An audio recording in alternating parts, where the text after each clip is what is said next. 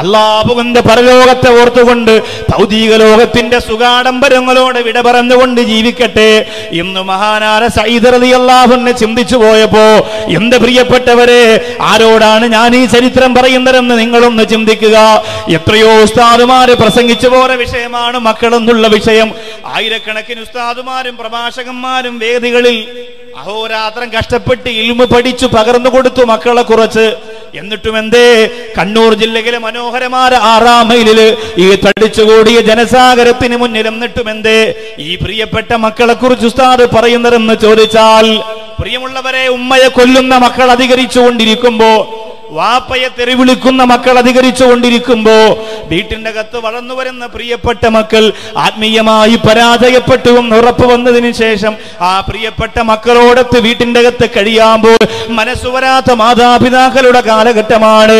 14-15 വയസ്സായ പ്രിയപ്പെട്ട പെങ്ങന്മാര്, സുബ്ഹാനല്ലാഹ്, അവരൊന്ന് കിടന്നുറങ്ങുമ്പോ, അവര് ബാത്റൂമിനകത്തൊന്ന് കുളിക്കുമ്പോ രഹസ്യ ക്യാമറ വെച്ചുകൊണ്ട് ഒപ്പിയെടുത്തിട്ട് സ്വന്തം കൂടപ്പറപ്പ് അവിടെ ശരീരത്തെ നടുറോഡിൽ കൊണ്ടുവന്ന് കച്ചവടം ചെയ്യുന്ന കാപാലികന്മാരുടെ കാലഘട്ടമായി അതപ്പറിച്ചുകൊണ്ടിരിക്കുമ്പോ, എന്റെ കണ്ണൂർ ജില്ലയുടെ പരിസരത്തുള്ള പ്രിയപ്പെട്ട ചെറുപ്പക്കാരന്റെ മനോമുഖരത്തില് അതുപോലെ ഒരു അവസ്ഥ വന്നു പതിക്കാതിരിക്കാൻ വേണ്ടിയാ ഞാൻ പറയുന്നത്. കാരണം എന്തെന്നറിയോ, നമ്മുടെ മക്കളെ വളർത്തേണ്ടതുപോലെ വളർത്തിയാൽ, ഉത്തരവാദിത്വ ബോധമുള്ള ഉമ്മയായി ഉപ്പയായി നിങ്ങൾ മാറിയാൽ, ആ പ്രിയപ്പെട്ട മക്കളെ അല്ലാഹു റബ്ബുൽ ഇസ്സത്തിന്റെ കോടതിയിൽ ഏറ്റവും വലിയ ഉന്നതമായ നേട്ടത്തിലേക്ക് നമുക്ക് കൊണ്ടെത്താൻ കഴിയുന്നതാണ്. 16-17 വയസ്സ് വരെ വളർത്തിയ പ്രിയപ്പെട്ട പൊന്നുമോൾക്ക് ഇന്ന് വരെ താൻ പഠിച്ച മുഴുവൻ ഹദീസുകളും പഠിപ്പിച്ചു കൊടുക്കാൻ ഒരു പിതാവിന് കഴിഞ്ഞു എന്ന് പറയുമ്പോ അവരുദ്ദേശിച്ചത് അല്ലാഹു റബ്ബുൽ ഇസ്സത്തിന്റെ പരലോകമാണ്. ഭൗതിക ലോകത്തെ സുഖത്തിന് വേണ്ടി മക്കളെ പാകപ്പെടുത്തി വെക്കുന്നവരെ, ഭൗതിക ലോകത്തെ രസത്തിന് വേണ്ടി മക്കളെ കൂട്ടുപിടിക്കുന്നവരെ, ഭൗതിക ലോകത്തെ ആഡംബരത്തിന് വേണ്ടി മക്കളെ ഒരുക്കി വെക്കുന്നവരെ അല്ലാഹു റബ്ബുൽ ഇസ്സത്തിന്റെ കോടതിയിൽ പൊട്ടിക്കരയേണ്ടി വരും. സഹോദരങ്ങള്, എന്തുകൊണ്ടാ നമുക്കിങ്ങനെ സംഭവിച്ചു പോകുന്നത്? മക്കൾക്ക് മാതാപിതാക്കളോട് സ്നേഹം കുറയുന്നു, മാതാപിതാക്കൾക്ക് മക്കളോട് സ്നേഹം കുറയുന്നു. കാമുകന്റെ കൂടെ സുഖസുഷുപ്തിയിൽ ജീവിക്കുന്നതിന് വേണ്ടി 2 വയസ്സ് പോലും തികയാത്ത പ്രിയപ്പെട്ട മക്കള് മുലകുടി മാറുന്നതിന് മുമ്പ് വലിച്ചെറിഞ്ഞിട്ട് കാമുകന്റെ കൂടെ ഇറങ്ങിപ്പോകുമ്പോ, ഭൗതികമായ സുഖത്തിന് വേണ്ടിയിട്ടെല്ലാം മറന്ന് രസിക്കുമ്പോ, എവിടെയാണ് മക്കളുടെയും മാതാപിതാക്കളുടെയും വില നമുക്ക് നഷ്ടമായി പോയത്? എന്തുകൊണ്ടാണ് നമ്മുടെ നാട്ടിൽ എങ്ങനെ സംഭവിക്കുന്നത്? എന്തുകൊണ്ടാണ് നമ്മുടെ പരിസരത്ത് എങ്ങനെ സംഭവിക്കുന്നത്? നമ്മുടെ പ്രിയപ്പെട്ട മക്കൾക്ക് നമ്മളോട് സ്നേഹമില്ലാതെ പോകുന്നതെന്തേ? വേദനയോടെ പ്രസവിച്ച മക്കളുടെ കഴുപ്പ് ഞെരിച്ചു കൊല്ലാൻ ഉമ്മാക്ക് താല്പര്യം വരുന്നതെന്തേ? വേദനയോടെ പ്രസവിച്ച കുഞ്ഞിനോട് മാതാവിന് ചരിത്രം പറയുന്ന ഒരു മഹബത്തും ഒരു സ്നേഹവും ഇതുവരെ കടന്നു വരാത്ത കാരണമെന്ത്? അതിന്റെ ഒന്നാമത്തെ കാരണം എന്തെന്നറിയോ? മക്കളെ പടച്ചതമ്പുരാന്റെ കോടതിയിൽ അനുകൂലമാക്കി മാറ്റണമെങ്കിൽ, അല്ലാഹു റബ്ബുൽ ഇസ്സത്തിന്റെ കോടതിയിൽ അനുകൂലമാക്കി മാറ്റണമെങ്കിൽ, 6-ാം മൈലിന്റെ പരിസരത്തിരുന്ന് നീ മരണപ്പെട്ട് നിന്റെ മയ്യത്ത് കബറിൽ കൊണ്ടുവെക്കുമ്പോ സമാധാനത്തോടെ നിനക്ക് കബറിന്റെ അകത്ത് കിടക്കണമെങ്കിൽ, അല്ലാഹുവേ, നമ്മുടെ പ്രിയപ്പെട്ട മക്കള്, ജീവിച്ചിരിക്കുന്ന മക്കള് നമുക്ക് ഖുർആനോദി ദിക്റ് ചൊല്ലി സ്വലാത്ത് ചൊല്ലി നമുക്ക് വേണ്ടി ദുആരന്ന് സ്വതക്ക ചെയ്ത് ഒരുപാട് അനുഗ്രഹങ്ങളും ഒരുപാട് അഭിനന്ദനങ്ങളും നമുക്ക് ചൊരിഞ്ഞു തരണമെങ്കിൽ, ആ പ്രിയപ്പെട്ട മക്കളുടെ വിഷയത്തിൽ നിന്ന് ഞാൻ പറയാൻ പോകുന്ന ഗൗരവമുള്ള വിഷയങ്ങൾ എന്റെ പ്രിയപ്പെട്ട സഹോദരങ്ങൾ ഏറ്റെടുക്കുക. ജീവിച്ചിരിക്കുന്ന മക്കൾ ചെയ്തു പോകുന്ന തെമ്മാടിത്തരത്തിന്റെ പരിണിത ഫലം മരണപ്പെട്ടു പോലെ ഉമ്മയും വാപ്പയും അവിടെ ഖബറിന്റെ അകത്ത് അനുഭവിക്കുന്നതാണ്. ഞാൻ മരണപ്പെട്ട് ഖബറിന്റെ അകത്തിന്റെ മയ്യത്ത് കൊണ്ടുവച്ചാൽ, ആ ഖബറിന്റെ അകത്തേക്ക് ജീവിച്ചിരിക്കുന്ന എന്റെ മക്കൾ വ്യഭിചരിച്ചാൽ, അവര് കള്ളുകുടിച്ചാൽ, അവര് തെമ്മാടിത്തരം ചെയ്താൽ, അതിന്റെ ശിക്ഷ പോലും വാപ്പയുടെ വളർത്തുദോഷത്തിന്റെ പേരിൽ, ഉമ്മയുടെ വളർത്തുദോഷത്തിന്റെ പേരിൽ അവരെ പിടികൂടുമെന്ന് ചരിത്രം പറയുമ്പോ, അല്ലാഹുവേ, ഇബാദത്ത് കൊണ്ട് രക്ഷപ്പെടാൻ കഴിയാറ്, അമലുകൾ കൊണ്ട് രക്ഷപ്പെടാൻ കഴിയാറ്, ചെയ്തു പോരെ പാപക്കരകൾ ഒരു പാണ്ടക്കെട്ട് പോലെ തലയിൽ ചുമന്നുകൊണ്ട് ബേജാറോടെ വേദനയോടെ ചുട്ടുപൊള്ളുന്ന മരുഭൂമിയിൽ നിൽക്കേണ്ടി വരുമല്ലോ, അള്ളാഹുവിന്റെ കോടതിയിൽ നിൽക്കേണ്ടി വരുമല്ലോ എന്ന് ചിന്തിച്ച് സങ്കടപ്പെട്ടുകൊണ്ടിരിക്കുമ്പോ, മക്കളിൽ നിന്നൊരു ഗുണമില്ലാതെ ആ മക്കളിൽ നിന്ന് പരിണിത ഫലമായ അനാബുകളാണ് ലഭിക്കുന്നതെങ്കിൽ അതിൽ നിന്ന് രക്ഷപ്പെടണ്ടേ? എന്റെ 6-ാം മൈൽ വന്ന പ്രിയപ്പെട്ട സഹോദരങ്ങളെ, അതിനൊന്നാമത്തെ കാര്യം എന്താ ശ്രദ്ധിക്കേണ്ടത്? മക്കളുടെ വില നമ്മൾ മനസ്സിലാക്കുക, തിരിച്ചറിയുക. അതിനാദ്യം ചെയ്യേണ്ടത് മക്കളുടെ വില നമ്മൾ തിരിച്ചറിയുക എന്നതാണ്. എങ്ങനെയാണ് മക്കളുടെ വില നമ്മൾ തിരിച്ചറിയുക? ഇന്നൊരു പ്രിയപ്പെട്ട ഉമ്മ ഒരു കുഞ്ഞിനെ പ്രസവിച്ചാൽ ആ ഉമ്മ കുഞ്ഞിനെ കച്ചവടം ചെയ്യുന്ന കാലമാണ്. അത്യാവശ്യം ചെറിയ ഒരു സാമ്പത്തികത്തിന് വേണ്ടി, തന്റെ നിലനിൽപ്പിന് വേണ്ടി പ്രസവിച്ച മക്കളെ ചുരുങ്ങിയ വിലയ്ക്ക് കച്ചവടം ചെയ്യുന്ന കാലമാണ്. പക്ഷേ ആ സാമ്പത്തികമല്ല ഈ വില എന്ന് പറയുന്നത്, പ്രസവത്തിന് വേണ്ടിയുള്ള ചിലവല്ല. പ്രിയപ്പെട്ട സഹധർമ്മിണി ഗർഭവതിയായി അതിന്റെ ചിലവിന് വേണ്ടി കൂട്ടിവെച്ച കണക്ക് നോക്കിയിട്ട് തന്റെ പ്രിയപ്പെട്ട കുഞ്ഞ്, തന്റെ പ്രിയപ്പെട്ട മകൾ പുറത്തു വരുന്നതിന് തനിക്ക് ഇത്രയും സാമ്പത്തികമുണ്ടായി, ചിലവായി എന്നുള്ള വിലയല്ല ഈ പറയുന്നത്. മക്കളില്ലാത്തവരോട് ചോദിച്ചാൽ അറിയും. 20 വർഷമായി, 25 വർഷമായി. ഇന്നും ഒരു പ്രിയ സഹോദരൻ, എല്ലാ സദസ്സിൽ പോയാലും കാണാം മക്കളില്ലാത്തവരെ. ഇന്ന് ഇവിടെ വന്നപ്പോ ഒരു പ്രിയ സഹോദരനെ കണ്ടു, 5 വർഷമായി വിവാഹം കഴിഞ്ഞിട്ട്. അത് പിന്നെ 5 വർഷമല്ലേ ആയുള്ളൂ എന്നൊരു സമാധാനമെങ്കിലും ഉണ്ട്. 15 വർഷം, 20 വർഷം, 25 വർഷം, 30 വർഷമൊക്കെ ആയി വിവാഹം കഴിഞ്ഞ് ഇത്രയും കാലമായി കുഞ്ഞുങ്ങളില്ലാത്തവരുണ്ട്. അവരെടുത്ത് പോയിട്ട് നിങ്ങൾ ചോദിക്കണം മക്കളുടെ വില. അവരോട് സംസാരിക്കണം മക്കളുടെ വില. അപ്പോൾ അവർ പറഞ്ഞു തരും. 3-4 മക്കളെ അള്ളാഹു നമുക്ക് തരുമ്പോ, 5-6 മക്കളെ അള്ളാഹു നമുക്ക് തരുമ്പോ, ആ മക്കൾ ഇങ്ങനെ നമ്മുടെ വീട്ടിലെ ഭക്ഷണം കഴിച്ച് അൽഹംദുലില്ലാ കളിച്ച് ചിരിച്ച് വളർന്നു വലുതാകുമ്പോൾ ആ മക്കളുടെ വില നമുക്കറിയില്ല. നിങ്ങളുടെ കയ്യിലിരിക്കുന്ന ഈ പവിഴം പോലെ, മുത്തുപോലെ നിങ്ങൾ സൂക്ഷിച്ചിരിക്കുന്ന നിങ്ങളുടെ കൈക്കുഞ്ഞുങ്ങൾ പ്രസംഗം കേട്ടുകൊണ്ടിരിക്കുമ്പോഴും കയ്യിലിരിക്കുന്ന കുഞ്ഞിലേക്ക് നിങ്ങൾ ശ്രദ്ധിക്കും. ഇടയ്ക്കിടയ്ക്ക് ആ കുഞ്ഞിനൊരു ചുംബനം, ഒരു മുത്തം നിങ്ങൾ കൊടുക്കും. ഇടയ്ക്ക് ആ കുഞ്ഞിന്റെ തലയിലേക്ക് മഞ്ഞും വെള്ളവും ഒന്നും വീഴാതിരിക്കാൻ വേണ്ടി തുടി കൊണ്ട് നിങ്ങളിങ്ങനെ മൂടിവെക്കും. അങ്ങനെ കാത്തു സൂക്ഷിക്കുന്ന നിങ്ങളുടെ മക്കൾ, അതിന് എന്തുമാത്രം വിലയുണ്ട് എന്ന് മക്കളില്ലാത്തവരോട് ചോദിക്കണം. വഴിയരികിലിരിക്കുന്ന കുഞ്ഞുമക്കളെ കാണുമ്പോൾ അവര് പൊട്ടിക്കരയും. അള്ളാഹുവേ, ഏതെങ്കിലും ഒരു വീട്ടിലെ പ്രിയപ്പെട്ട മക്കൾ ഓടിച്ചാടി കളിച്ച് ചിരിക്കുന്നത് കാണുമ്പോൾ അവര് പൊട്ടിക്കരയും. മക്കളില്ലാത്തവര് സങ്കടത്തോടെ പൊട്ടിക്കരഞ്ഞുകൊണ്ട് ബേജാറോടെ വേദനയോട് അല്ലാഹുവേ ഒരു കുഞ്ഞിനെ ഞങ്ങൾക്ക് തരണേ അല്ലാ എന്ന് പറഞ്ഞുകൊണ്ട് മനസ്സ് വല്ലാതെ സങ്കടപ്പെട്ടുകൊണ്ട് അവര് പൊട്ടിക്കരയും. അവരോട് ചോദിക്കണം മക്കളുടെ അവസ്ഥ, അവരോട് ചോദിക്കുക. മക്കളില്ലാത്തതിന്റെ പേരിൽ സന്തോഷത്തോടെ ഉറങ്ങാൻ അവർക്ക് ഇതുവരെ കഴിഞ്ഞിട്ടില്ല. മക്കളില്ലാത്തതിന്റെ പേരിൽ ഇതുവരെ സമാധാനത്തോടെ ഭക്ഷണം കഴിക്കാൻ അവർക്ക് കഴിഞ്ഞിട്ടില്ല. എത്ര പുറമേ പുഞ്ചിരിച്ചാലും ഉള്ളിന്റെ ഉള്ളിൽ ഒരു സങ്കടത്തിന്റെ കനൽക്കട്ട നീറിപ്പുകഞ്ഞുകൊണ്ടിരിക്കുന്നു. അതുകൊണ്ടാണ് ഖുർആൻ പറഞ്ഞത്, സക്കരിയാ നബി അലൈഹിസ്സലാമിന്റെ ചരിത്രം ഇതിനാദാ റബ്ബഹു നിദാൻ ഖഫിയാ. സക്കരിയാ നബി അലൈഹിസ്സലാം അല്ലാഹുവിനോട് കണ്ണീരോടെ പറയുകയാണ്, പടച്ചവനെ ഇന്നിൽ ഖിഫ്തുൽ മവാലിയ, ഇന്നി ഖിഫ്തുൽ മവാലിയ. പടച്ചവനെ എനിക്കൊരു പിൻഗാമിയെ തരില്ലേ എന്ന ഒരു ഭയപ്പാടന്റെ മനസ്സിന്റെ അകത്തുണ്ട് തമ്പുരാനെ. എത്രയോ നാളുകൊണ്ടൊരു കുഞ്ഞെനിക്ക് വേണമെന്ന് ഞാൻ നിന്നോട് ചോദിക്കുന്നു അല്ലാ. ആരാ പ്രിയപ്പെട്ടവരെ? ഒരു പ്രവാചകനാണ്, ഒരു നബിയാണ്. സക്കരിയാ നബി അലൈഹിസ്സലാം അല്ലാഹുവിനോട് പറയുന്നു, എത്ര നാളുകൊണ്ട് കരമുയർത്തിയിട്ട് പൊട്ടിക്കരഞ്ഞുകൊണ്ട് ഞാൻ ദുആരക്കുന്നു അല്ലാ, എനിക്കൊരു കുഞ്ഞിനെ തരണേ അല്ലാ. വഹനൽ അളുമു മിന്നീ വസ്തഅല റഅസു ശൈബാ. എന്റെ തലമുടി നരച്ചുപോയിരിക്കുകയാണ്, എന്റെ എല്ലുകൾക്ക് ബലക്ഷയം വന്നു പോയിരിക്കുകയാണ്, എന്റെ എല്ലുകൾക്ക് ബലക്ഷയം വന്നുപോയി, എന്റെ തലമുടി നരച്ചുപോയി. എന്റെ പ്രിയപ്പെട്ട ഭാര്യയോ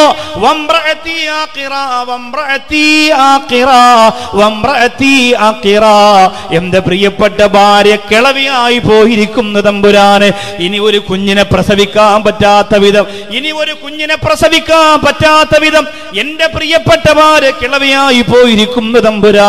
അതുകൊണ്ട് അല്ലാഹുവേ, പക്ഷേ എനിക്ക് പേടിയില്ല അല്ലാ, ഞാൻ നിരാശപ്പെടുന്നില്ല. കരുണക്കടലായ പടച്ചവനെ, വലമ്മക്കും ബിദുആഇക റബ്ബി ശഖിയാ,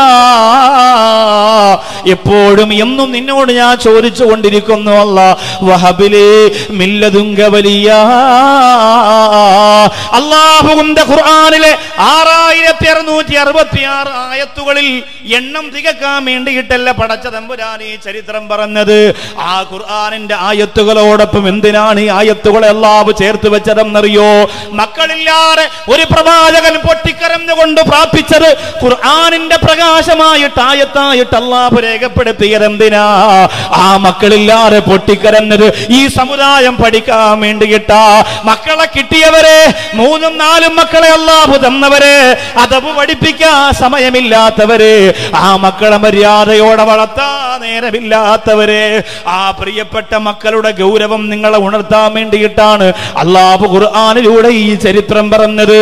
എന്നാ ചിലർക്ക് അല്ലാഹു കല്യാണം കഴിഞ്ഞ ഉടൻ തന്നെ പടച്ച തമ്പുരാൻ മക്കളെ കൊടുക്കുകയാണ്. ഒരു ബുദ്ധിമുട്ടുമില്ല, ഒരു പ്രാർത്ഥനയില്ല, ഒരു നേർച്ചയില്ല, ഒരു വഴിപാടില്ല, ഒരു ചികിത്സയില്ല, ഒന്നുമില്ല. പെട്ടെന്ന് തന്നെ മക്കളെ അല്ലാഹു കൊടുക്കും. നിങ്ങളെ നിക്കാഹ് കഴിഞ്ഞില്ലേ? എത്ര മക്കളുണ്ട്? 2 പേര്. ആ അല്ല, നിക്കാഹ് കഴിഞ്ഞില്ലെങ്കിൽ ഇനി ചിലപ്പോൾ നിക്കാഹ് കഴിക്കാനുള്ള നേരം കിട്ടൂല. സംഘടനയിലൊക്കെ വലിയ സ്ഥാനം കിട്ടിയപ്പോൾ ഇനി ചിലപ്പോൾ നിക്കാഹിനുള്ള സമയമൊന്നും കിട്ടില്ല. തിരക്ക് പിടിച്ച് ഇങ്ങനെ ഓടേണ്ടി വരും. അല്ലാഹു തആല ദീർഘായുസ്സും ആരോഗ്യ ആഫിയത്തും കൊടുക്കട്ടെ. അദ്ദേഹത്തിന്റെ മക്കളെ അല്ലാഹു ആഫിദീങ്ങളും ആലിമീങ്ങളും സ്വാലിഹീങ്ങളും ആക്കട്ടെ. എല്ലാവരുടെയും, അദ്ദേഹത്തിന്റെ മാത്രമല്ല നമ്മുടെ നിങ്ങളെല്ലാവരെയും. അപ്പൊ മക്കളില്ലാത്തവരോട് ചോദിക്കുമ്പോൾ എന്റെ സങ്കടം അറിയാം. അള്ളാഹുവിന്റെ ഖുർആൻ ഇത്ര ഗൗരവത്തിൽ, ഭയങ്കര മുഴക്കമുണ്ട് ഇതിനകത്ത്. ഇപ്പൊ ഈ കണ്ണൂർ ജില്ലയിൽ ഇപ്പൊ ആരോ എനിക്ക് വേണ്ടി ഒരു തകട് പിടിച്ചിട്ടുണ്ടെന്ന് തോന്നുന്നു. എന്ന് വന്നാൽ ഈ മുഴക്കവും ബഹളവും. ഇപ്പൊ കഴിഞ്ഞ പ്രാവശ്യം നമ്മളൊരു 11 നരകം പറഞ്ഞത് എവിടെയാണ്? അവിടെ ഇതുപോലെ ഭയങ്കര ഒരു ചെവിക്കടിക്കണ പോലെ ആയിരുന്നു. ജനങ്ങൾക്ക് ഒരു ഭയങ്കര നിരാശയാണ്. ഞാൻ പറയാൻ തയ്യാറാണ്, പക്ഷെ പറയാൻ പറ്റൂല. അങ്ങനെ ഒരു ടെൻഷനുണ്ട്. ഇന്നലെ ഈ മൈക്കിൽ തന്നെ പറഞ്ഞ, ഇന്നലെ തന്നെ പറഞ്ഞ, ഇന്നലെ ആണെങ്കിൽ പിന്നെ ഇത് തന്നെ മതി, ഇനിയിപ്പോൾ മാറ്റണമെന്നില്ല. മാറ്റിയാൽ ഇതൊക്കെ ആയിരിക്കും. ചെയ്യാൻ പറ്റുമെങ്കിൽ അവർക്കിപ്പോൾ ചെയ്യാൻ പറ്റും. പറ്റാത്തത് കൊണ്ട് പുതിയ മൈക്ക് സെറ്റുകാരൊക്കെ ആയതുകൊണ്ട് പ്രസംഗം വെച്ച് വരുമ്പം അതിൻ്റെയൊക്കെ പരിണിത ഫലം ഇസ്മായിൽ അനുഭവിക്കും. ചെറുവാഞ്ചേരി ഇനി ചോദിക്കരുത് പുറകെ കടന്ന്. അപ്പോ ചില ആളുകൾക്ക് അല്ലാഹു പ്രാർത്ഥനയില്ലാതെ തന്നെ, നേർച്ചകളില്ലാതെ തന്നെ, മരുന്നില്ലാതെ തന്നെ പെട്ടെന്ന് അല്ലാഹു കുഞ്ഞുങ്ങളെ കൊടുക്കും. പക്ഷെ അത് നമ്മുടെ സഹോദരിമാർക്ക് വലിയ സങ്കടമാണ്. മക്കളെ ഉണ്ടായിരിക്കും. അന്ന് ദിക്റില്ലാത്തതിന്റെ കുഴപ്പ മജായിരിക്കും. ഉണ്ടായിരിക്കും. ടാബൊക്കെ ഓഫ് ചെയ്ത് നോക്കിടാ. കുറെ ഗെയിം കളിയും. മിണ്ടാതിരുന്നോണ്ട് സംസാരിക്കാതെ. അപ്പോ ചില ആളുകൾക്ക് കല്യാണം കഴിയുമ്പോൾ തന്നെ ഭാര്യ ഭർത്താക്കന്മാരിന്ന് തീരുമാനം എടുക്കുന്നത് ഇനി 10 വർഷത്തേക്ക് മക്കളെ വേണ്ടെന്നാണ്. ഭാര്യ എങ്ങനെ പറയുമ്പോൾ ഭർത്താവിന് വലിയ സന്തോഷമാവും അല്ലേ? വെരി ഇൻട്രസ്റ്റിംഗ് എന്ന് പറയും. കാരണം ഇനി കുറച്ച് നാളത്തേക്ക് മക്കളെ വേണ്ടെന്ന് പറയുമ്പോൾ രണ്ടുപേർക്കും കളിച്ച് ചിരിച്ച് ടൂറൊക്കെ പോയി ആസ്വദിച്ച് നടക്കാമല്ലോ എന്ന് കരുതിയിട്ടാണ്. പക്ഷെ അങ്ങനത്തെ തീരുമാനം ചിലപ്പോൾ നമുക്ക് ഒരുപാട് നഷ്ടങ്ങൾ ഉണ്ടാക്കി വെക്കും. ഒരുപാട് പ്രയാസം ജീവിതത്തിൽ പിന്നെ ഉണ്ടാവും. ചിലപ്പോൾ മക്കളെ അല്ലാഹു നമുക്ക് തരില്ല. അല്ലാഹു തആല കാത്തുരക്ഷിക്കട്ടെ. എന്നാൽ ഇപ്പോൾ കല്യാണം കഴിഞ്ഞ് 3 മാസം കഴിഞ്ഞ് ഭർത്താവ് ഗൾഫിലേക്ക് പോയി. ഭാര്യ നാട്ടിൽ നിന്ന് ഫോൺ വിളിക്കുമ്പോൾ പറയും, ഇക്ക നമ്മുടെ തെക്കം സ്റ്റൈലിലൊക്കെ ആണെങ്കിൽ പിടിച്ചെന്നാ തോന്നുന്നതെന്ന് പറയും ഫോണിലൂടെ. എന്ന് പറഞ്ഞാൽ സംഭവം കുഞ്ഞ് ആകാനായിട്ടുണ്ട്, ഗർഭവതിയാണോ എന്നൊരു ചെറിയ സംശയമുണ്ട് എന്നൊരു തോന്നൽ ഇങ്ങനെ ഭാര്യ വിളിച്ചു പറയുമ്പോൾ അവനുടനെ നാണക്കേടായല്ലോ റബ്ബേ, എങ്ങനെ ഞാനിനി കൂട്ടുകാരുടെ മുഖത്ത് നോക്കി, ചെറിയ പ്രായമല്ലേ. അവള് പറയും എനിക്കും നാണക്കേടാ, ഞാനിനി എങ്ങും പോകൂല, വീട്ടിൽ നിന്ന് വെളിയിറങ്ങൂല എന്നൊക്കെ പറഞ്ഞ് ഇങ്ങനെ സങ്കടമാണ്. ചെറിയ പ്രായത്തിലെ കുട്ടികൾ ഇങ്ങനെ ചിന്തിക്കുമ്പോൾ ഈ ഒരു ചിന്ത ആ കുഞ്ഞിന് കാര്യമായി ബാധിക്കും. ഈ ഒരു ചിന്ത നമ്മുടെ കുടുംബത്തെ ശരിക്കും ബാധിക്കും. ഒരിക്കലും നമ്മൾ അങ്ങനെ ചിന്തിക്കാൻ പാടില്ല. നമ്മളിങ്ങനെ ഒരു ദുആയും ഒരു പ്രാർത്ഥനയും ഒരു നേർച്ചയും ഒരു ചികിത്സയും ഒന്നുമില്ലാതെ തന്നെ അള്ളാഹു നമുക്കൊരു കുഞ്ഞിനെ തരുമ്പോൾ ഇങ്ങനെ നമ്മൾ ആശങ്കപ്പെടുമ്പോൾ 10ഉം 20ഉം വർഷം കഴിഞ്ഞ് മക്കളില്ലാത്തവർ നമ്മുടെ നാട്ടിൽ തന്നെ മറുഭാഗത്ത് പൊട്ടിക്കരഞ്ഞുകൊണ്ടിരിക്കുകയാണ് എന്ന് മറന്നു പോകരുത്. വളരെ സങ്കടത്തിലാണ് എന്ന് ചിന്തിക്കണം. ചിലർക്ക് അല്ലാഹു അങ്ങനെ മക്കളെ കൊടുക്കും. ചിലർക്ക് അല്ലാഹു മക്കളെ കൊടുത്തിട്ട് ചെറിയ പ്രായത്തിൽ തന്നെ പെട്ടെന്ന് അവരെ മരിപ്പിക്കും. സന്തോഷം, മക്കളെ കിട്ടുമ്പോൾ വലിയ സന്തോഷമാവും. കുഞ്ഞിനെ കിട്ടിയല്ലോ, വീട്ടിൽ വലിയ സന്തോഷം. 6 വർഷത്തിന് ശേഷം കിട്ടി, 5 വർഷത്തിന് ശേഷം കിട്ടി. വീട്ടിന്റെ അകത്ത് മുഴുവനും സന്തോഷം, ഒരു പെരുന്നാളിന്റെ ആനന്ദമൊക്കെ ഉണ്ടാവും. പക്ഷേ പെട്ടെന്ന് ആ കുഞ്ഞിന് എന്തെങ്കിലും ഒരു അസുഖം വന്നു, പെട്ടെന്ന് പനി കൂടുതലായി, ഹോസ്പിറ്റലിൽ കൊണ്ടുപോയി, അല്ലെങ്കിൽ കൊണ്ടുപോയതിനു ശേഷം അതിന് മുമ്പൊക്കെ മരണപ്പെട്ടു പോയി. ആ ഉമ്മയുടെ മനസ്സ് നിങ്ങൾ എത്രയോ കുടുംബത്തിൽ എങ്ങനെ നടന്നു. എത്രയോ കുടുംബത്തിൽ അല്ലേ ഈ സമസ്തയുടെ മനോഹരമായ പ്രഭ നിറഞ്ഞു നിൽക്കുന്ന ഈ പ്രോഗ്രാമിൽ പറയുമ്പോൾ ആ വിഷയം പറയുമ്പോൾ ഓർമ്മ വരുന്നത് ബഹുമാനപ്പെട്ട കാളമ്പാടി ഉസ്താദിനെയാണ്. തളരാറെ മനസ്സ് പിടിച്ചു നിർത്തി തന്റെ പ്രിയപ്പെട്ട മക്കൾ തന്നോട് യാത്ര പറഞ്ഞു പോയി എന്ന് പറഞ്ഞപ്പോ നിവർത്തി വെച്ച ഹദീസിന്റെ കിതാബ് മടക്കാൻ പോലും മനസ്സ് വെക്കാതെ അള്ളാഹു തന്നത് അള്ളാഹു തിരിച്ചെടുക്കുമ്പോൾ അതിൽ ഇടപെടാൻ നമുക്ക് യോഗ്യതയില്ല എന്ന ഈമാനിന്റെ പക്വതയുള്ള തീരുമാനം ബഹുമാനപ്പെട്ടവർ പഠിപ്പിച്ചു. എത്രയോ ആളുകൾക്ക് ഏറ്റവും ആ വിഷയത്തിൽ സമുദായത്തിന് പോലും സങ്കടം വന്നത് അള്ളാന്റെ റസൂൽ നബി മുഹമ്മദ് മുസ്തഫ സല്ലല്ലാഹു അലൈഹി വസല്ലമ തങ്ങൾക്കാണ്. ആകാശത്തിന്റെ ഭൂമിയുടെ പ്രപഞ്ചത്തിന്റെ പ്രഭയായ അള്ളാന്റെ റസൂൽ നബി മുഹമ്മദ് മുസ്തഫ സല്ലല്ലാഹു അലൈഹി വസല്ലമ തങ്ങളുടെ മക്കളെ അള്ളാഹു മരിപ്പിച്ചു കളഞ്ഞില്ലേ? ചെറിയ പ്രായത്തിൽ കുഞ്ഞ് മരിക്കുമ്പോ അള്ളാന്റെ റസൂലിന്റെ കണ്ണ് നിറഞ്ഞൊഴുകി. ഖാസിം എന്ന പൊന്നുമോന്റെ മയ്യത്ത് കയ്യിൽ വെച്ചുകൊണ്ട് റസൂലിന്റെ കണ്ണ് നിറഞ്ഞൊഴുകിയപ്പോ സഹാബികൾ വരെ ചോദിച്ചു പോയി, യാ റസൂലല്ലാഹ്, അങ്ങ് കരയുകയാണോ നബിയേ, അങ്ങ് കരയുകയാണോ നബിയേ? അള്ളാന്റെ റസൂല് പറഞ്ഞു, ഈ കണ്ണീര് അനുവദനീയമാണ്, കുഞ്ഞിനോടുള്ള റഹ്മത്തിന്റെ കണ്ണുനീരാണ്, എന്റെ നിലവിളിയല്ല, എന്റെ നെഞ്ചത്തടിയല്ലെന്ന് നബി മുഹമ്മദ് മുസ്തഫ സല്ലല്ലാഹു അലൈഹി വസല്ലം. അവിടെയും അല്ലാഹു മക്കളെ കൊടുത്തുകൊണ്ടൊരു വലിയ പരീക്ഷണത്തിന്റെ ബാബു തുറന്നു കൊടുത്തു. കരുണയിൽ ധാരമാകും കണ്ണിനെന്നും കുളിർമയും കരുണ കടലായുള്ള റബ്ബിൻ കാതലായ ഹബീബരും ആമിനയ്ക്കിമ്പപ്പുമോനായി അബ്ദുല്ലാഹിൻ തളിരണി ആലമെല്ലാം അനുഗ്രഹ തിരിച്ചു മുത്തൊളി. അല്ലാഹുവിന്റെ റസൂൽ നബി മുഹമ്മദ് മുസ്തഫ സല്ലല്ലാഹു അലൈഹി വസല്ലമ തങ്ങൾക്ക് ഈ സ്ഥാനവും നിലയും ഒക്കെ പടച്ച തമ്പുരാൻ കൊടുത്തിട്ട് പോലും അല്ലാഹു റബ്ബുൽ ഇസ്സത്ത് പ്രിയപ്പെട്ട മക്കളെ മരിപ്പിച്ചു കളഞ്ഞപ്പോ ആരംഭ റസൂലിന്റെ കണ്ണിൽ നിന്ന് കണ്ണുനീരിങ്ങനെ ഒഴുകി വരികയാണ്. എത്ര ചരിത്രമുണ്ടങ്ങനെ. ഇസ്ലാമിന്റെ ശത്രുക്കൾ മുത്ത് റസൂലിന്റെ മുഖത്ത് നോക്കിയിട്ട് പറഞ്ഞു, നബിയേ, ഏ മുഹമ്മദേ, നിങ്ങൾ വാലറ്റുപോയവനാണ്, വേരറ്റുപോയവനാണ്, പിൻഗാമിയില്ല, നിങ്ങൾക്ക് ആൺമക്കളില്ലല്ലോ, നിങ്ങളുടെ പാരമ്പര്യത്തിന്റെ മഹത്വം കാത്തു സൂക്ഷിക്കാ ആൺകുട്ടികളില്ലാതെ അതപ്പതിച്ചവനാണല്ലോ നീ എന്ന് പറഞ്ഞപ്പോ അല്ലാഹുവിന്റെ ഖുർആൻ പറഞ്ഞു കൊടുത്തു, ഇന്നാ അഅ്തൈനാകൽ കൗസർ ഫസല്ലി ലിറബ്ബിക വൻഹർ ഇന്ന ശാനിഅക ഹുവൽ അബ്തർ. നബിയേ, അങ്ങയെ വേരറ്റവനെന്ന് വിളിച്ചവനാരാ? അങ്ങയെ വാലറ്റുപോയവനെന്ന് വിളിച്ചവനാരാ? അവരാണ് നഷ്ടപ്പെട്ടു പോയവരെന്ന് പറഞ്ഞു കൊടുക്കണം നബിയെ. ഈ ആയത്ത് വിശദീകരിച്ചുകൊണ്ട് മുഫസ്സിരീങ്ങൾ പറയുകയാണ്, ആരംഭ റസൂലിന്റെ പാരമ്പര്യം ലോകാവസാനം വരെ നശിക്കില്ല. അഹ്ലു ബൈത്തിന്റെ പ്രഭയിലൂടെ, പ്രകാശത്തിലൂടെ അൽഹംദുലില്ലാഹ് ആ മനോഹരമായ സാന്നിധ്യം അല്ലാഹു കൊണ്ട് നടക്കുന്നതാണ്. അതുകൊണ്ടാണ് ഞങ്ങളൊക്കെ സലാം ഉസ്താദ് ഉൾപ്പെടെ, ഇവിടെ വന്ന ഉസ്താദുമാർ ഉൾപ്പെടെ, ഇവിടുത്തെ SKSSFന്റെ പ്രവർത്തകർ ഉൾപ്പെടെ തങ്ങന്മാര് വരുമ്പോ ഓടിച്ചെല്ലുന്നത് കൊണ്ടാണ്. ങ്ങളെന്ന വലിയ തങ്ങൾ കണ്ണൂർ ജില്ലയിൽ വരുമ്പോ ഒന്നെന്റെ വീട്ടിൽ കൊണ്ടുവരുമോ, എന്റെ കടയിലൊന്ന് വരുമോ, തങ്ങളെ ഒന്ന് കാണാൻ പറ്റുമോ, ആ കൈയൊന്ന് പിടിക്കാൻ പറ്റുമോ എന്ന് പറഞ്ഞിട്ട് ഓടിച്ചെല്ലുന്നതെന്തുകൊണ്ടാ?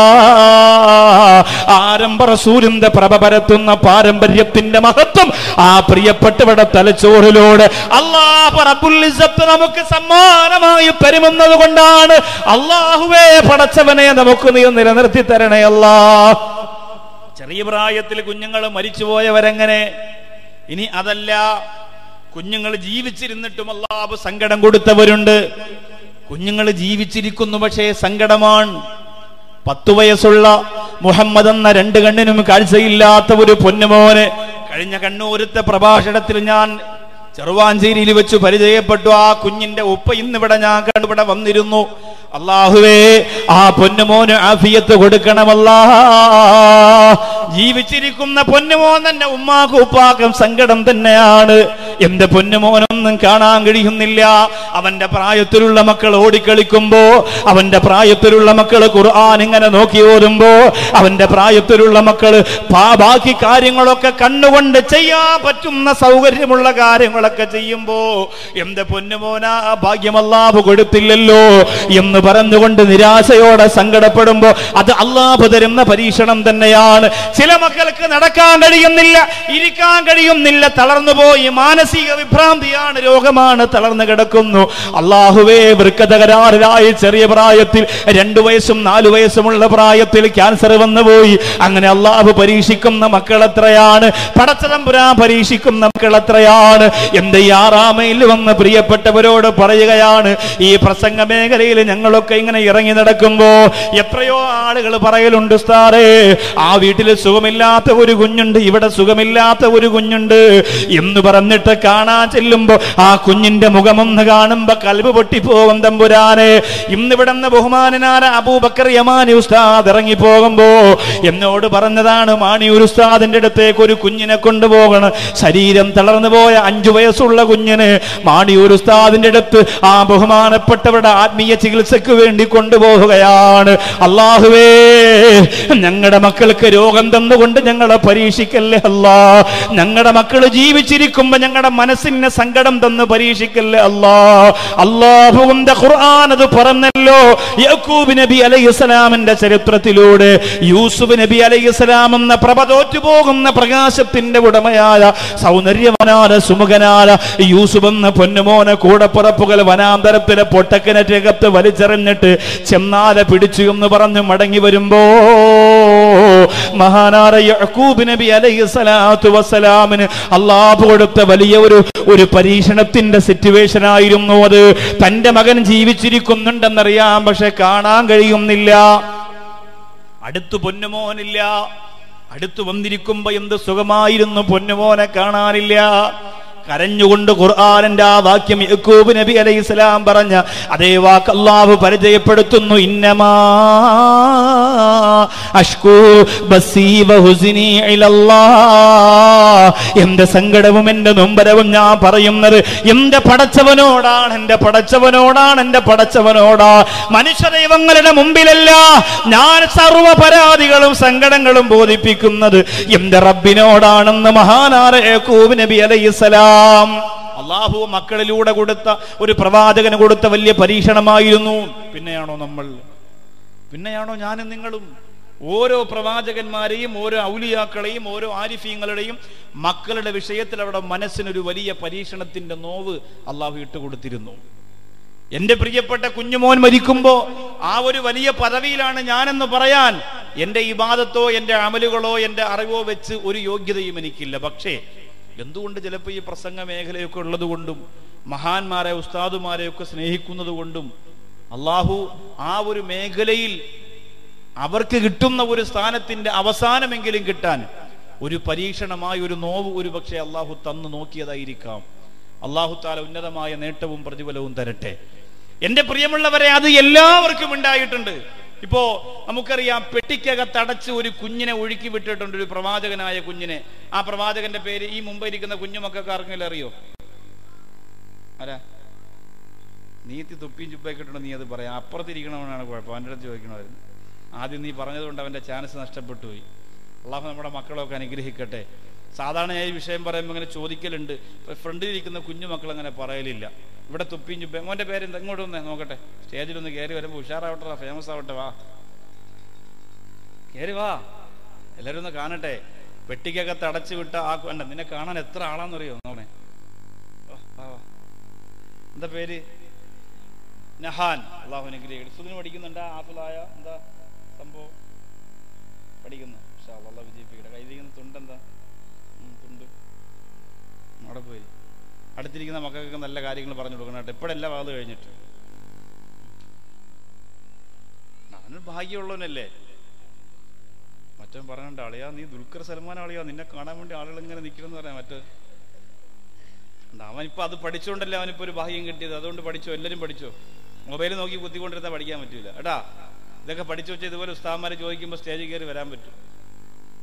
മൂസാ നബി അലൈഹിസ്സലാം കുഞ്ഞു, നമ്മളെയൊക്കെ ചെറിയ പ്രായത്തിലൊക്കെ മദ്രസയിലൊക്കെ ഒരു നാളിൽ മൂസ ജനിച്ച് ഉമ്മ ധരിച്ച് ഖേദം ഭവിച്ച് ഒരു പെട്ടിയിലാക്കി മോനെ നീരിൽ ഒഴുക്കുന്നേ, ഓളങ്ങൾ താലോലിച്ച് ഒഴുകി വരുന്നൊരു പെട്ടിയുമന്ന് ഓമൽ പൂ ആസിയ ബീവി കണ്ടു തുറക്കുന്നേ, ഓളങ്ങൾ താലോലിച്ച് ഒഴുകി വരുന്നൊരു പെട്ടിയുമന്ന് ഓമൽ പൂ ആസിയ ബീവി കണ്ടു തുറക്കുന്നേ. മഹാനായ മൂസാ നബി അലൈഹി സ്വലാത്തു വസ്സലാമിനെ പെട്ടികക്കടച്ചിട്ട് പ്രിയപ്പെട്ട ഉമ്മ ഒഴുക്കി വിടുമ്പോ ആ ഉമ്മയുടെ മനസ്സിന്റെ സങ്കടം എത്രയായിരിക്കും പ്രിയപ്പെട്ടവരെ, ആ മനസ്സിന്റെ നൊമ്പരം എത്രയായിരിക്കും, ആ മനസ്സിന്റെ വിങ്ങലും നീറ്റലും എത്രയായിരിക്കും എന്ന് ചിന്തിച്ചു നോക്കുക.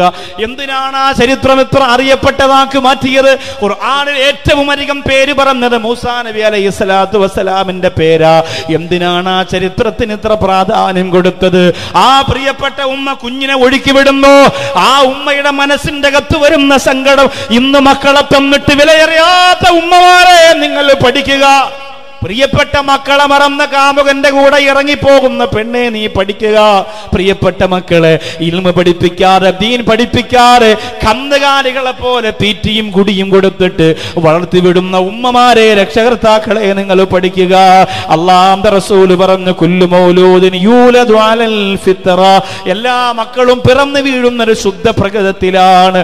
എന്തു പറഞ്ഞാലും പതിച്ചെടുക്കാൻ പറ്റുന്ന രീതിയിലാ, എന്തു പറഞ്ഞാലും മനപ്പാടമാക്കാൻ പറ്റുന്ന രീതിയിലാ, എന്തു പറഞ്ഞാലും പതിഞ്ഞിരിക്കുന്ന രീതിയിലാണ് അല്ലാഹു റബ്ബുൽ ഇസ്സത്ത് നിങ്ങളുടെ കുഞ്ഞു മക്കളെ പുറത്തേക്ക് കൊണ്ടുവരുന്നത്. അതുകൊണ്ട് അബവാഹു, ആ കുഞ്ഞിന്റെ ഉമ്മയും ഉപ്പയുമാണ് ഉത്തരവാദികൾ.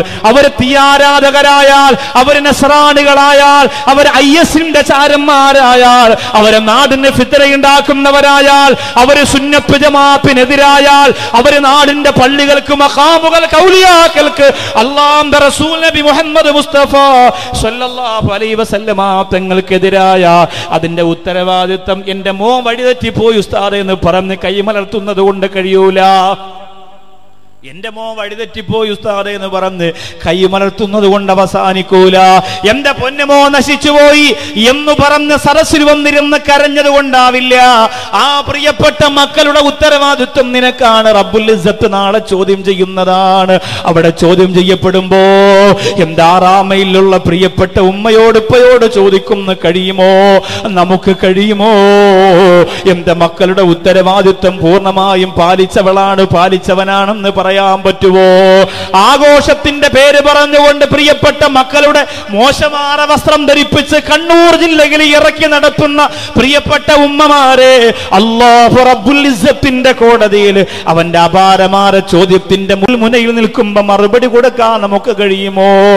അല്ലാഹുവേ, ഒരു ഭാഗത്ത് കത്തിയാളുന്ന നരകം മുറക്കി വിളിക്കുമ്പോ മറുഭാഗത്ത് നരകത്തിന്റെ ഭയാനകരമായ അന്തരീക്ഷത്തിലേക്ക് വീണുപോകുമോ എന്ന് ഭയപ്പെടുമ്പോ അവിടെയാണ് നമ്മുടെ പ്രിയപ്പെട്ട മക്കൾ ഒരു സമാധാനത്തിന്റെ ദൂതരായി കടന്നു വരാനുള്ളത്. പക്ഷേ കഴിയുന്നില്ല അല്ലാ, കഴിയുന്നില്ല അല്ലാ. ആ പ്രിയപ്പെട്ട മക്കളുടെ വിഷയത്തിൽ വേദനിക്കുന്ന ഉമ്മമാരെത്രയാണ്, ഉപ്പമാരെത്രയാണ്, കുടുംബങ്ങൾ എത്രയാണ്. അല്ലാഹുവേ, ഇവിടെ വന്നിരിക്കുന്ന പ്രിയപ്പെട്ട ഉമ്മമാരുടെ ഉപ്പമാരുടെ മക്കളെ സ്വാലിഹീങ്ങളും ആഫിദീങ്ങളും ആലിമീങ്ങളും ആക്കണേ തമ്പുരാനെ.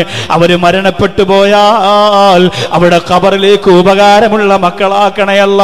എന്റെ മുമ്പിലിരിക്കുന്നവരോട് ഞാൻ ചോദിക്കുകയാ, എത്ര പേരാണ് പ്രിയപ്പെട്ട ഉമ്മാക്കും ഉപ്പാക്കും വേണ്ടി ഖുർആൻ ഓതുന്നത്? എത്ര ആളുകളാണ് പ്രിയപ്പെട്ട മരണപ്പെട്ടു പോയ ഉമ്മയുടെ ഖബറിലേക്ക് ഉപ്പയുടെ ഖബറിലേക്ക് ഖുർആൻ ഓതി ഹദിയ ചെയ്തത്? അല്ലാഹുവേ, ഞാനും ഇങ്ങോട്ട് വരുമ്പോ കോഴിക്കോട് ബഹുമാനപ്പെട്ട ബാവ എന്ന് പറയുന്ന എന്റെ കാരന്തൂരുള്ള കൂട്ടുകാരൻ മരണപ്പെട്ടു പോയിട്ട് ആ വീട്ടിൽ നിന്നൊരു പ്രത്യേകമായ ദുആ ഉണ്ടായിരുന്നു. എത്തിയപ്പോ അല്പം വൈകിപ്പോയെങ്കിലും ഞാൻ അവിടെ പോയി ദുആ ചെയ്തു. പണക്കാട് തങ്ങന്മാരെ നെഞ്ചിൽ കൊണ്ടു നടന്ന, ഉസ്താദുമാരെ കൽബിന്റെ അകത്ത് കൊണ്ടു നടന്ന ബാവ എന്ന പ്രിയപ്പെട്ട സഹോദരൻ, അല്ലാഹുവേ, ഒരാളെ വേദനിപ്പിക്കുന്ന വാക്കു പറയുന്നത് നമ്മൾ കേട്ടിട്ടില്ല. ഇവിടെ മട്ടന്നൂർ ബഷീർക്ക് എന്റെ സദസ്സിലുണ്ട്. എന്നെ ഇഷ്ടപ്പെടുന്ന ഒരുപാട് ആളുകൾ ഇവിടെയുണ്ട്. ഇവിടെ ഇന്ന് വന്നപ്പോൾ പരിചയപ്പെട്ടു, ഒരു മൊയ്തു സാഹിബിനെ പരിചയപ്പെട്ടു, അതുപോലെ ഹംസാജിയെ പരിചയപ്പെട്ടു, അതുപോലെ എത്രയോ നല്ല നല്ല കാരുണ്യ പ്രവർത്തനത്തിന്റെ ദീനീ ഖിദ്മത്തിന്റെ വക്താക്കളുണ്ട്. അവരെ പോലെ അവരിലേറെ ഞാൻ ഇഷ്ടപ്പെട്ടിരുന്ന സഹോദരനാണ് കാരന്തൂർ ബാബാ സാഹിബ്. അള്ളാഹുവേ, മരണപ്പെട്ടു പോയപ്പോ പ്രിയപ്പെട്ട വളർന്നു വലുതായ മക്കളാണെങ്കിലും മനസ്സ് പൊട്ടിപ്പോയി. വാപ്പാ ഇത്ര പെട്ടെന്ന് നിങ്ങൾ പോകുമെന്ന് ഞങ്ങൾ കരുതിയില്ല. ആ മക്കൾ വാപ്പാക്ക് വേണ്ടി ചെയ്തില്ലെങ്കിലും ചെയ്യാൻ ഇവിടെ ആലിമീങ്ങളും സയ്യിദന്മാരുമുണ്ട്. എന്റെ മഹലിൽ ഖത്തീബായിരുന്ന ബഹുമാനപ്പെട്ട അയ്യൂബ് ബഖാവി ഉസ്താദ് ഫോണിലൂടെ വിളിച്ചു പറഞ്ഞെന്തെന്നറിയോ? 1 or 2 പ്രാവശ്യം മാത്രമേ ബാവക്കെ അദ്ദേഹം കണ്ടിട്ടുള്ളൂ. പക്ഷെ ആ ഉസ്താദ് വിളിച്ചു പറഞ്ഞത്, അദ്ദേഹത്തിന് വേണ്ടി ഞാനൊരു ഖത്തം ഓതിയിട്ടുണ്ട്, നിങ്ങളൊന്ന് ദുആരക്കണമെന്നാണ്. അല്ലാഹുവേ, അങ്ങനെ എത്ര ആലിമീങ്ങളുടെ എത്ര സയ്യിദന്മാരുടെ പ്രാർത്ഥന അവർക്കുണ്ട്. ഒരു പക്ഷേ മക്കൾ ചെയ്തില്ലെങ്കിലും അദ്ദേഹത്തിന് ആ പുണ്യം കിട്ടാനുള്ള വഴി കണ്ടെത്തിയിട്ടുണ്ട്. എന്നാലും ആ മക്കൾ കൂടി ചെയ്യുമ്പോ എന്ത് സന്തോഷമാണ് ഖബറിന്റെ അകത്ത് ലഭിക്കുന്നതെന്നറിയോ? അല്ലാഹുവേ, ഈ 6-ാം മൈൽ തടിച്ചുകൂടിയിരിക്കുന്ന സാഗരം മരണപ്പെട്ട് ഖബറിന്റെ അകത്ത് പോയാൽ വെള്ളത്തിൽ മുങ്ങിത്താടുന്നവനെ പോലെ കൈകാലിട്ടടിച്ച് നിലവിളിച്ചു കൊണ്ടിരിക്കുമ്പോ ഒരാശ്വാസം ഖബറിന്റെ അകത്ത് കിട്ടാൻ വേണ്ടിയിട്ട് അയാൾ പൊട്ടിക്കരഞ്ഞ് നിലവിളിക്കുമ്പോ, ഒരു ഫാത്തിഹ കിട്ടുമ്പോ, ഒരു സലാത്ത് കിട്ടുമ്പോ, ഒരു ദുആ കിട്ടുമ്പോ, ഒരു സലാം കിട്ടുമ്പോ, ഒരു ദിക്ർ കിട്ടുമ്പോ, ഒരു തഹ്ലീൽ കിട്ടുമ്പോ, ഒരു സദഖ കിട്ടുമ്പോ എന്തുമാത്രം നേട്ടമാണ് അതിന് ലഭിക്കുന്നതെന്നറിയോ? അങ്ങനെ വേണമെങ്കിൽ പ്രിയപ്പെട്ട മക്കളെ, നിങ്ങൾ മരിച്ചാലും മറക്കാത്ത മക്കളാക്കണം. നിങ്ങൾ മരിച്ചാലും മറക്കാത്ത മക്കളാക്കണം. അതിന് ആവശ്യമായി അത്യാവശ്യമായി ആദ്യം വേണ്ടതെന്താ? ഒന്നാമത്തതെന്താ? അദ്ദുആഉ അലൽ ഔലാദ്.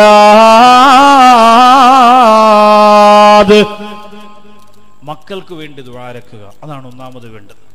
ഇൻഷാ അല്ലാഹ് ആ മക്കൾക്ക് വേണ്ടിയുള്ള ദുആ തുടങ്ങുന്നത് എവിടെ നിന്നാണ്? മക്കളുണ്ടായതിനു ശേഷമല്ല, ഭാര്യ ഗർഭവതിയായത് മുതലല്ല, മറിച്ച് എവിടെ മുതലാ? നിക്കാഹിന്റെ സമയം മുതലാണ്. ഈ സദസ്സിലിരിക്കുന്ന മുഴുവൻ ആളുകൾക്ക് ഇപ്പോ മക്കൾക്ക് വേണ്ടി ദുആ ചെയ്ത് നമുക്കൊരു സുദഖ ചെയ്യാം. SKSFന്റെ ഇവിടുത്തെ കാരുണ്യ പ്രവർത്തനങ്ങൾക്ക് വേണ്ടി ഇപ്പോ നമ്മളെല്ലാവരും ഇവിടെ പറയുമല്ലോ, ആ പ്രാർത്ഥന എങ്ങനെയാണ് തുടങ്ങേണ്ടതെന്നൊക്കെ പറയാം. അതിനു മുമ്പ് പറയട്ടെ, എല്ലാവരും പറയും ഈ SKSFന്റെ പ്രിയപ്പെട്ട കുട്ടികൾ പൈസ പിരിക്കുന്നത് പള്ളിക്ക് കൊടുക്കാനല്ല. എല്ലാ പൈസ കൊണ്ട് എന്തിനാ നമ്മുടെ പള്ളിക്ക്? നിങ്ങൾ പറയും, എന്തിനാണ് നമ്മുടെ പള്ളിക്ക് പൈസ? നമ്മുടെ മഹലിന് പൈസ എന്തിനാണ്? ഇഷ്ടംപോലെ ഏക്കർ കണക്കിന് വസ്തു എത്രയോ പള്ളികളിൽ വാങ്ങിയിട്ടിട്ടുണ്ട്. ഞാൻ പറയുന്നത് നമ്മുടെ പള്ളികൾക്ക് പൈസ ആവശ്യമില്ല എന്നല്ല, ആവശ്യമുള്ള പള്ളികൾക്ക് പൈസ നമ്മൾ ധാരാളം കൊടുക്കണം, ഇനിയും കൊടുക്കും. ഏത് മഹലിൽ പരിപാടി നടന്നാലും ഏത് നാട്ടിൽ പ്രോഗ്രാം നടന്നാലും അതൊക്കെ പള്ളിയുടെ വിജയത്തിന് വേണ്ടി തന്നെയാണ്. പക്ഷേ ഇവിടുത്തെ ഈ പ്രിയപ്പെട്ട മക്കൾ മാത്രം പരിപാടി വെക്കുമ്പോൾ അത് പള്ളിക്ക് കിട്ടുന്നില്ല എന്ന് പറയാൻ ധൈര്യം കാണിച്ചവരോട് ഒരു കാര്യം ചോദിക്കാണ്. പിന്നെ ഈ പ്രിയപ്പെട്ട മക്കൾ ആ പള്ളിക്ക് കൊടുക്കാതെ ഈ പൈസ എന്താണ് ചെയ്യുന്നത്? പാവപ്പെട്ടവരെ സഹായിക്കുന്നു. കുറെ വീടുകൾക്ക് നമുക്കറിയാം, നമ്മുടെ വീട്ടിന്റെ സുഖം എല്ലാ വീട്ടിനും അള്ളാഹു കൊടുക്കൂല. നമ്മുടെ വീട്ടിന്റെ ഒരു സന്തോഷം എല്ലാ വീട്ടിനും എപ്പോഴും ഉണ്ടാവണമെന്നില്ല. നമ്മുടെ വീട്ടിൽ മക്കൾ നിരന്തരം കഴിക്കുന്ന സുഭിക്ഷമായ ഭക്ഷണം എല്ലാ വീട്ടിലെയും സാധാരണക്കാർക്ക് ചിലപ്പോൾ എപ്പോഴും കിട്ടണമെന്നില്ല. ദാരിദ്ര്യമുണ്ട്, കഷ്ടപ്പാടുണ്ട്, പട്ടിണിയുണ്ട്. നമ്മളത് അറിയണം. ഒരുപാട് സ്ഥലങ്ങളിലുണ്ട് സഹോദരങ്ങൾ, ഒരുപാട് സ്ഥലങ്ങളിലുണ്ട്. ഇപ്പൊ എന്നെ സംബന്ധിച്ചിടത്തോളം നിങ്ങൾ ആരെങ്കിലും ഉസ്താദ് അങ്ങനെയുള്ള ഒരു 2 പേരുടെ നമ്പർ തന്നാൽ ഞങ്ങൾ വാങ്ങിച്ചു കൊടുത്തോളാം ഭക്ഷണം എന്ന് പറഞ്ഞാൽ വല്ലാഹി റബ്ബുൽ ഇസ്സത്ത് തീർച്ചയായിട്ടും ആ നമ്പരും അവരെ ഞാൻ ബന്ധപ്പെടുത്തി തരും. 100 കണക്കിന് ആളുകളുണ്ട്. കാരണം എന്താണെന്നറിയോ? നമ്മൾ മറ്റുള്ളവരെ കുറിച്ച് അന്വേഷിക്കാത്തത് കൊണ്ടും ഇറങ്ങിച്ചെല്ലാത്തത് കൊണ്ടുമാണ്. നമ്മൾ മാത്രമേ ഉള്ളൂ ഈ ലോകത്തെന്ന് തോന്നിയാൽ നമ്മൾ ആ ലോകത്ത് മാത്രം ജീവിക്കും. അതിനപ്പുറത്തേക്കൊരു കണ്ണീരിന്റെ, സങ്കടത്തിന്റെ, പട്ടിണിയുടെ ലോകമുണ്ട് എന്ന് നമ്മൾ തിരിച്ചറിയും. എത്രയോ ആളുകളെ നിരന്തരം കാണുന്നു. അപ്പൊ അങ്ങനെയുള്ളവർക്ക് ഒരു ആശ്വാസം കിട്ടാൻ ഇവിടുത്തെ പ്രിയപ്പെട്ട SKSFന്റെ ഒരുപാടൊന്നുമില്ല. ആ ഒരു 10-20 മക്കൾക്കകത്തേ ഉള്ളൂ.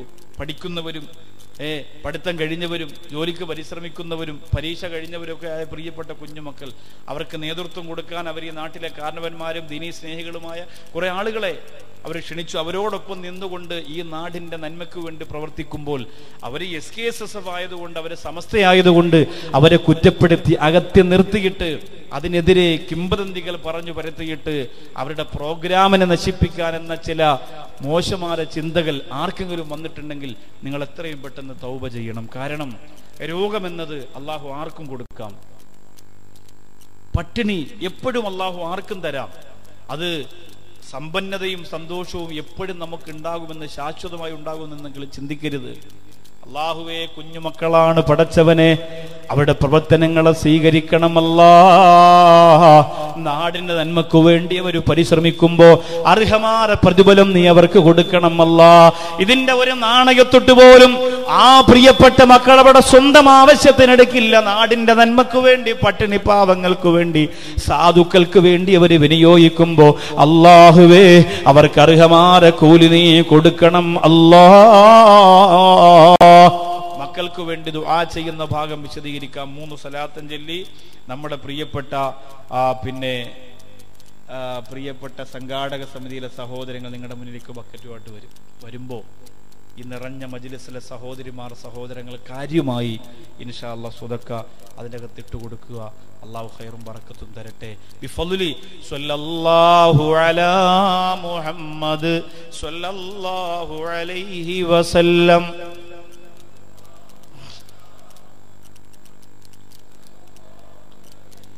اللهم صل على محمد യാ റബ്ബി സ്വല്ലി അലൈഹി വസല്ലം. അല്ലാഹുവേ, കരുണക്കടലായ പടച്ചവനെ, ഇവിടുത്തെ പ്രിയപ്പെട്ട യുവ സുഹൃത്തുക്കൾ ബക്കറ്റുകളുമായി ഇതാ നമ്മുടെ 6 മൈൽ വന്ന ജനസാഗരത്തിന്റെ മുന്നിലേക്ക് കടന്നു ചെല്ലുകയാണ്.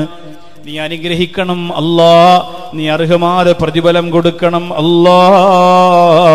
എല്ലാ വിഷമങ്ങളും എല്ലാ പ്രയാസങ്ങളും നീ മാറ്റിക്കൊടുക്കണം തമ്പുരാനെ. എന്ത് ആഗ്രഹിച്ചുകൊണ്ടാണോ ഈ വക്കറ്റിലേക്ക് സ്വതക്ക നിക്ഷേപിക്കുന്നത്, ആഗ്രഹം നീ നടത്തി കൊടുക്കണേ തമ്പുരാനെ. ആഗ്രഹം നീ നിറവേറ്റി കൊടുക്കണേ റഹ്മാനെ. അവരുടെ വിഷമങ്ങളെ, അവരുടെ പ്രയാസങ്ങളെ ഈ സ്വതക്കയുടെ ബറക്കത്ത് കൊണ്ട് നീ മാറ്റണം തമ്പുരാനെ. അല്ലാഹുവേ, പടച്ചവനെ, അവർക്ക് ദീർഘായുസ് കൊടുക്കണം അല്ലാ. ഈ സ്വതക്ക ചെയ്യുന്നവരെ വാഹനാപകടങ്ങളെ തൊട്ട് കാക്കണേ അല്ലാ. മാരക രോഗമാകുന്ന ക്യാൻസർ പോലെയുള്ള രോഗത്തെ തൊട്ട് കാക്കണം അല്ലാ. ഈ സ്വതക്ക ചെയ്യുന്നവർക്ക് അല്ലാഹുവേ, പടച്ചവനെ, 2 ലോകത്തും നീ ഖൈറും ബറക്കത്തും സമാധാനവും പ്രദാനം ചെയ്യണം തമ്പുരാനെ. നാളെ പരലോകത്തും മക്കൾ ഇവരെ നരകത്തിലേക്ക് വലിച്ചെറിയാൻ വേണ്ടി പടച്ചവനോട് ആവശ്യപ്പെടുന്ന ഒരു അന്തരീക്ഷം ഈ സ്വതക്ക ചെയ്യുന്നവർക്ക് ഒരിക്കലും നീ കൊടുക്കരുത് അല്ലാ, നീ കൊടുക്കരുത് അല്ലാ.